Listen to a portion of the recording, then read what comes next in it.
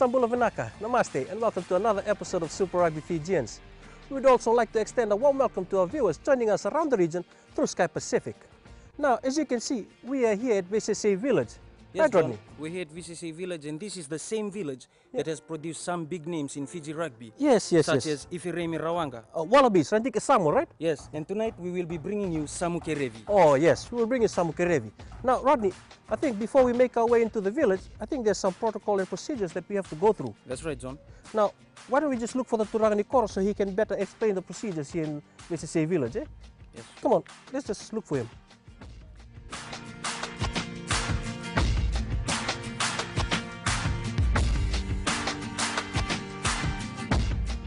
Now we've just completed our protocol and a short tour by the Turangani Koro, Mr. Anre Tuinraki. Now, behind us is the chiefly residence of the Momoi Levu Tuivunda. And if you see, Rodney seems to be amazed by the Mbure behind us. Rodney, what were you doing back there? Well, I'm just so amazed at how big this village is. Well, yes, it's a very big village indeed. And it's really, really beautiful. You're absolutely right.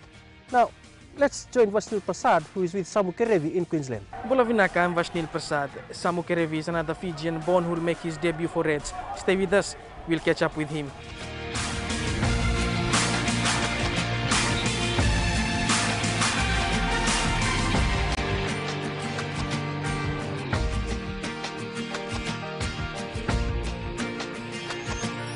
My name is Samuela Watuni Vevuke Kerevi from VCC Vunda, Wasu Watonga. Moved over from Fiji back in 2000. Been living here for 13, 14 years now. And life here is real good. A lot of opportunities in Brisbane, especially Australia, just for rugby especially.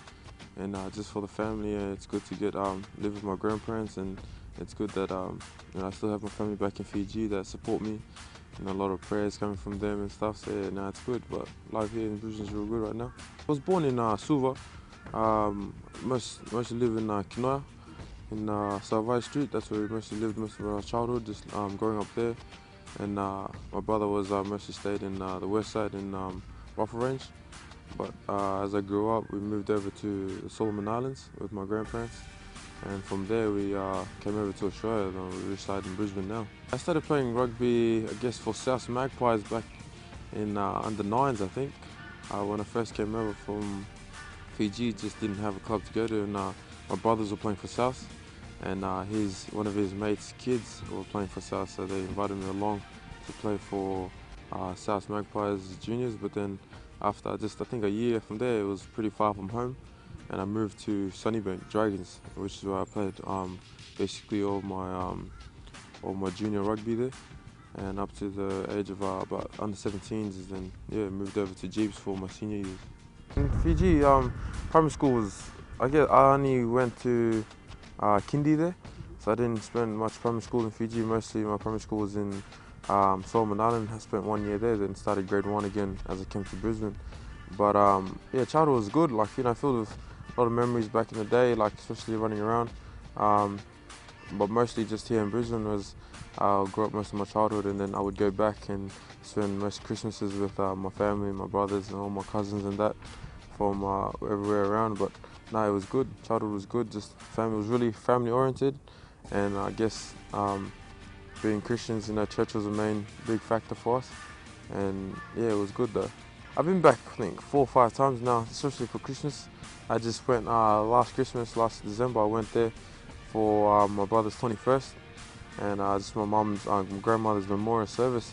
But it was good. I went there for Fiji for under 20s in 2012. I played for Thai level rugby there. That's when we spent one of our childs, I guess, playing for them for the 20s, and got blessed enough to be able to play for the top team. And it was a good experience playing for Thai level there. And big fan of them.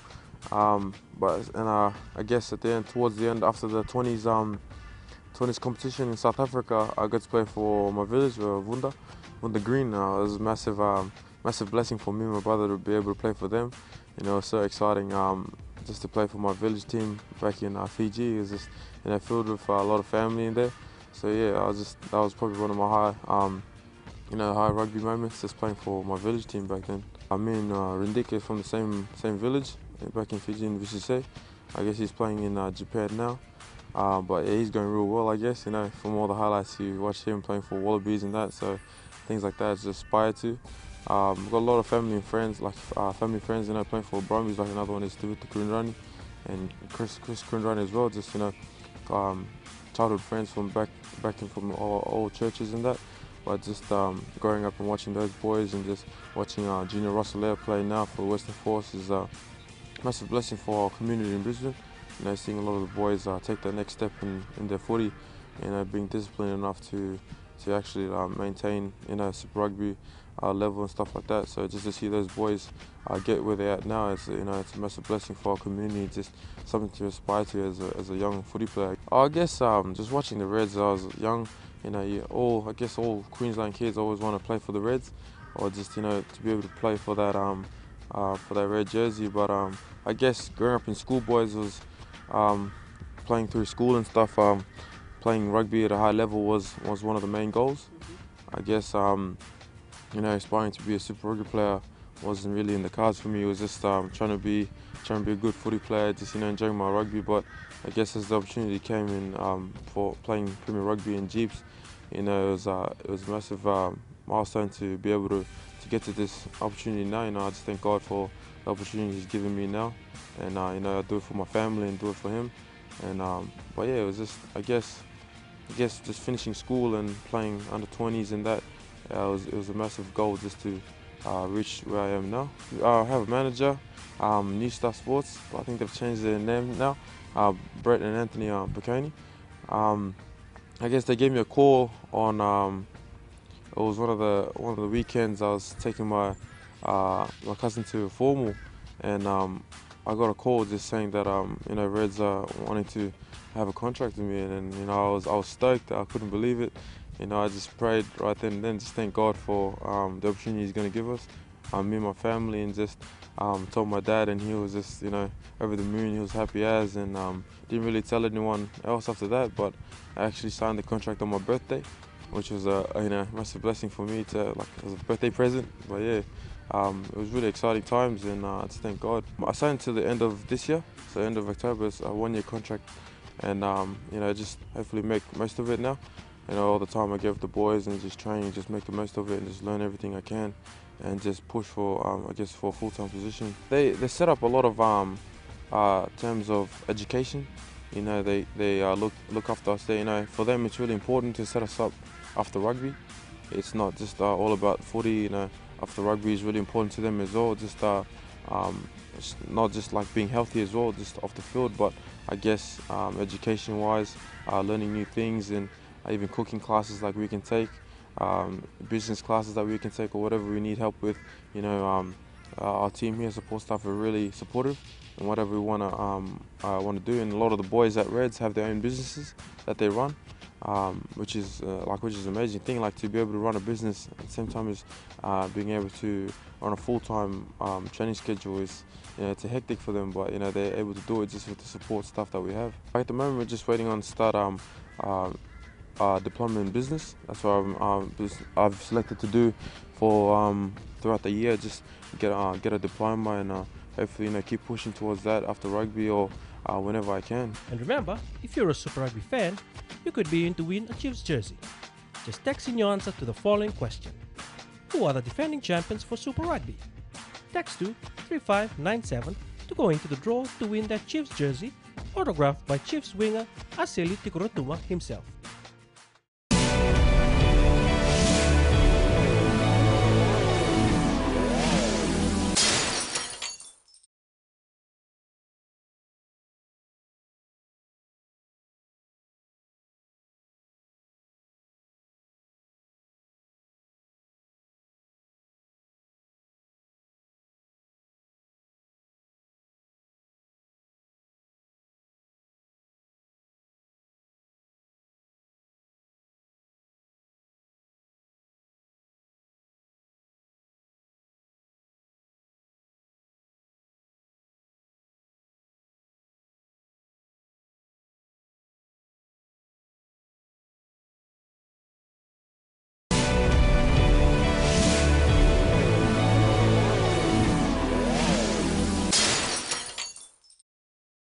Welcome back. Now, Rodney, why don't you take a look at that scenery? Magnificent, John. Well, that's one of the beautiful scenes this village has to offer. John, and it all began here for Samu Kerevi. Yes? From humble beginnings here in the village, and now he's making a name for himself in the Super Rugby competition in Australia. You're absolutely right. And it gives me hope, Johnny. Really? As an aspiring rugby player, Okay? I want to be a world-class hooker, prop, locks, winger, and also a fullback. Wait a minute. And to top it off, I yes. want to be a reserve. Well, that's almost all the position in our 15th team. Well, to be big, you have to think big. Well, we'll just leave it at that. Why don't we join Vasil Prasad again, who is with Samu Kerevi? I guess you got to be pretty fit. I'm pretty different size to, I guess, all the other centers. You know, they're more lean and pretty fit, like boys like Tapuai and Harris and Fying and that. South Tier is another one. But I guess, like, you know, it's the boys here. You know, we got a good team around us. The fitness, our own C coaches and that, they really push for our fitness, and you know, it's just being able to work off the ball. You know, that's a major thing for our coaches as centers. You know, just working hard off the ball and just make sure you're in the right place at the right time. But fitness is a major key, you know, major aspect that I guess centers have to have on the field. Yeah, I guess the diet, they've put the ownership back on us. You know, it's just that self-discipline that the team has talked about. You know, it's not a strict diet where they tell you what to eat, what not to eat, but it's just, I guess, on our ownership. And you know, if you're eating bad food, you know, you're gonna feel it in the game. It's gonna affect your performance. So I guess, you know, getting the best meal preparations and being able to set aside like all the bad food and just being able to eat healthy, that's a major key. You know, trying to be a professional footy player, you got to eat well and train harder so that, you know, you're maintaining your body weight and all your fitness and all things like that. I guess bad food would be like McDonald's, KFC, you know, or even eating lovo and that. You know, it might be bad for us. Back in Fiji, I ate a lot of lovo in the Christmas period, but like I try to maintain it with training. So me and my brother, as we were there, we just try to train and you know, balance up that diet. So if you're gonna eat heaps, you got to train harder. But yeah, well, I guess healthy foods, you know, just eating the right meals in the right part of the day and just really minimizing what you're gonna eat in our proportions and that. Yeah. Oh, it's a major step up, I guess, comparing to from last year to this year. You know, we train basically twice a day. And so Wednesdays are like a relaxed kind of day, just have like yoga and stuff like that.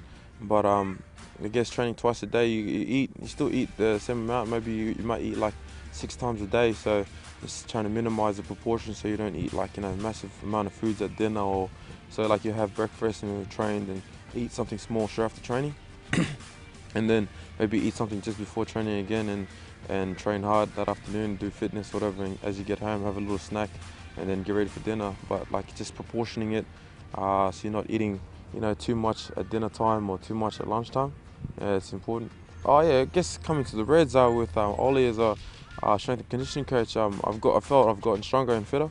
You know, for my bench has gone better from past years. Like lifting at 140 now was one of my best in pre-season, and for squats, you know, feeling better. I just came back from an injury and lifting more weight each and every week.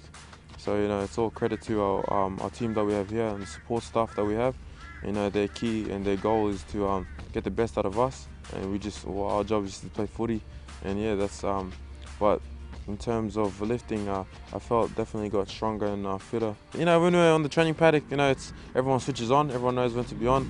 But when we're off, it's really good. It's like the culture here is it's really tight knit. I think the boys look after each other really well. You know, there's a lot of jokes that happen and a lot of mucking around. But I guess when it comes onto the field, you know, everything's focused, and the boys are really focused on their job and each individual task they have to do. But the boys all around are really good. You know, especially for the new guys that come in, they're really helpful and just helping us in everything that we need to do. Yeah, I injured it during the Chiefs game. It was actually my first run. Just kind of landed awkward, and one of the Chiefs boys just kind of landed on my ankle, which kind of twisted it a bit. But yeah, all this is just for safety precautions, and now hopefully I'll be back for most of the start of the season and be back in fit and shape. For me, it's a personal goal. My first goal is just playing for the Reds and my club footy. You know, first things first, and that's what's ahead of me now. For any test footy, and like I haven't really thought about it. I guess I'll come to that Brisbane and across it. And right now, I just focused on the red season and red season at the moment. Just to everyone back at home, I love you guys, people from VCC, all the gang from Vunda and Rough Range and all the family in Suva. I just want to, God bless you guys. I love your prayers and just your support. Just for the season, I hope you guys can support the Reds and just, cheering us on, every team, and just keep your prayers in us, and yeah, thank you. And remember, if you're a Super Rugby fan, you could be in to win a Chiefs jersey. Just text in your answer to the following question. Who are the defending champions for Super Rugby? Text to 3597 to go into the draw to win that Chiefs jersey, autographed by Chiefs winger Aseli Tikurotuma himself.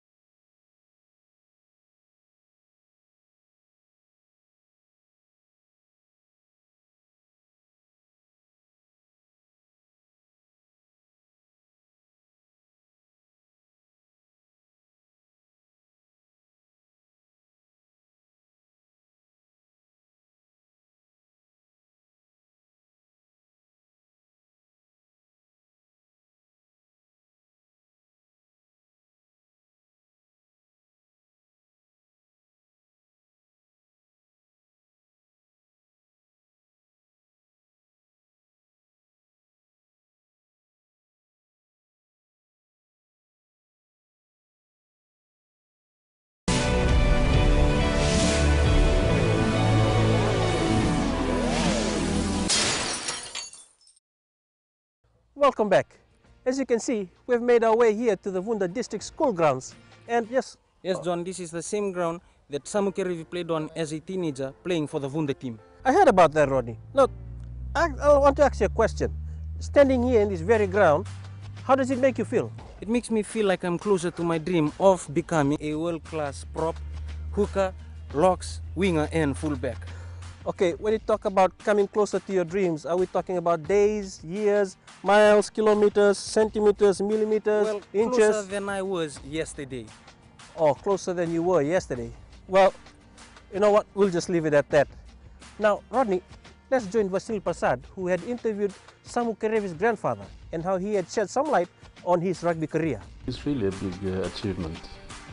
Big in the sense that one of the things that has transpired over the years in his life, to see the development of an area of interest in his life, in the area of sports, and it has come to fruition. The fact that he has joined the Reds and he played in his first debut for the Reds last Saturday. That in itself is an achievement. It's something that he looked forward to growing up as a young person, even in his primary school days and also in high school. And when he left high school and he joined the clubs. It has been one of the, as I was saying, that it's in his area of interest. And we're so proud to see all the achievements that he has acquired so far. Very close. Samu has been part of this family since he was born in Suva. When he was born, his parents were with us in Suva, whilst I was working for government in Fiji. And when we moved on to the Solomon Islands, for me to take up a position there in the Commonwealth Secretariat, we brought him with us. And when we moved from Solomon Islands to here, he has been part of my family. And we have reached a stage now that we have that kind of bond which is so strong, and it is really gaining momentum as we continue on over the years. So we are really very close. He is being the youngest. You will see my other children, they're all grown up now, right? And they've moved on and they've established themselves here in Brisbane. and he is the only person that still lives with me.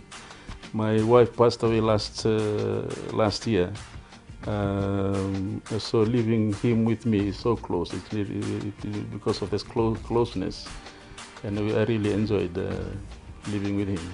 It was also an emotional situation also for us. Emotional in the sense because my wife was in hospital at that time when we received the news that it was the Melbourne Rebels that were trying to get him, and then the the Queensland Reds. They were competing which one to get his signature, and it came in at a time when my wife was really very ill in the hospital, which really led to her passing. So that's why I'm saying that though we were happy, but it arrived at a time when we were really, the family was confronted with that, even until when she passed away, when my wife passed away. And as far as Samu's commitment to training, he is really committed to that. And not that he has developed the discipline in him to be committed to the timings for his training. I know that because when he wakes up in the morning about 6:30, he leaves here to go for training, and he's there all throughout the day, then come back. He never misses that, and I know how angry he always be when he is delayed. If we want to get him occupied on other things that might deter him from or missing out from the training, but we haven't really done that. He's always a person that enforces discipline into Samu's life, and Samu knows it very well. Personal discipline, any discipline to do with living within the community, relating to one another within the community. Her grandmother is always very sharp on that one. And there are times when she will have to chase someone around with a piece of a stick or broom to try to whack him. And when he was in South Africa, his parents in Fiji called me and they said that there was some rugby scouts from France that were trying to get him. I told those people in Fiji who called me, I told them Samu is mature enough to make his own decision. He knows what rugby is all about, and he has the kind of maturity. He can analyze things, he knows how to, he'll be the right person to. I told them our role, mine and them who are calling him in Fiji, our role is just to advise him, let him make his own decision on the things that will be good for him. The message would be one of trust. I think it's important that we trust our boys, we trust our children. Well, they are no longer children, they are grown up now. We have to trust them. We trust them that they can do. They can. We trust them that they are mature enough. They have the mentality to be able to decide for themselves and do things that will be to their own good. I look at my role. People of my age would be on an advisory capacity. Well, that's the show for tonight. Now, before we go, we would like to extend a big vinakawa kalevu to the Tauke Vunisei, the Momo Levu na Tuivunda, and the Turagani Koro VCC village, Mr. Anare Tunraki. Now, coming up next week, we will have Nemani Nandolo's younger brother, Chris Kurinrani. Now, until then, Namaste. and Nisamode.